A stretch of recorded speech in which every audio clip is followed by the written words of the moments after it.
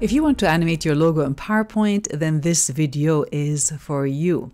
So first, start by choosing the right file format.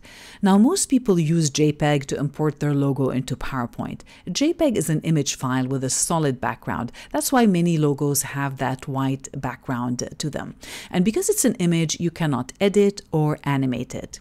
Now, some other people use PNG files for their logo, which is a better option than a JPEG. That's because a PNG file has a transparent background, so it can work on different backgrounds. But as you can see here in the bottom right image, it's not working very well when the background is the same color as the logo.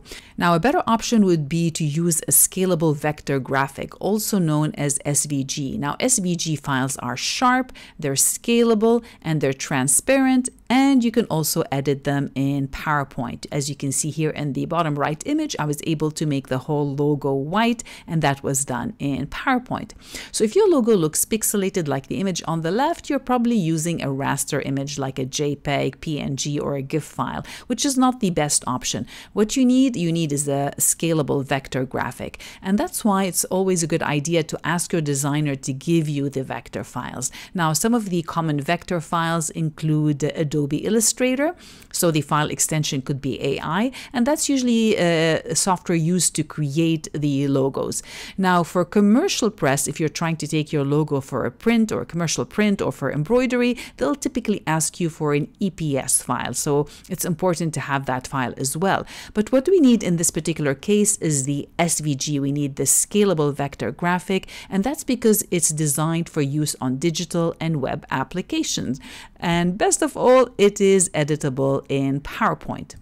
So start by importing your logo into PowerPoint. Locate your SVG file on your computer and click and drag and bring it to your presentation.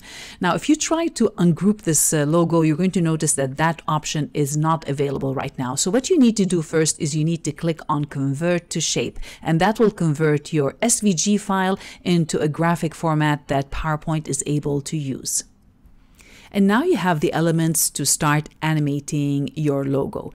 All right, so let's start by clicking on the animation tab at the top. Now, the animation tab will show you some different animation options for the entrance, emphasis, and exit. And you also have control on how the path appears on the slide.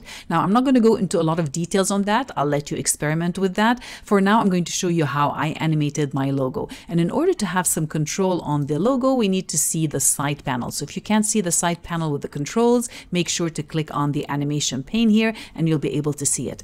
Now, to animate the logo, what I did is I clicked on the sequence that I want my elements to appear on the logo one by one. So you can see that will make it easier for you. And then I chose an animation of my choice. I usually like to have the fly in, and I also like to use the bounce effect. It gives it that a bit of a bounce, and rather from the bottom, I want them to come in from the right. Now, something else that I like to control is the speed of the duration. I find that 0.5 seconds is a bit slow for what I like, so I like to make that a little bit faster. So you can see here now it's a bit faster. And we have some of the main elements. Now, I also want the M and the plus sign to come in from the left rather than from the right. So I'm going to click on here and make them come in from the left. And I want now to control the speed of how they come in onto the screen. So for example, if I click here, you're going to notice that it says with previous. So we want the M and the plus to this one with previous, and we want the A to come in with previous. And as for the rest, I want them to come in after. So I'm going to say after previous. Now we're going to control the animation. So let me show you how that would look like. Now you can see I have that animation ready to go.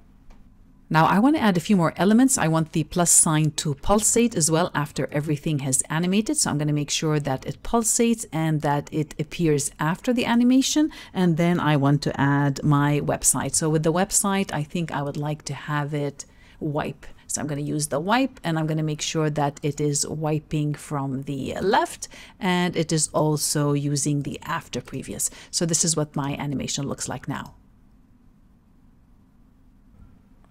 And now if you want to add more motion to your slide, you can also use a video background. So here's how my logo looks like on a dark video background. Congratulations, now you know how to import and animate logos using PowerPoint.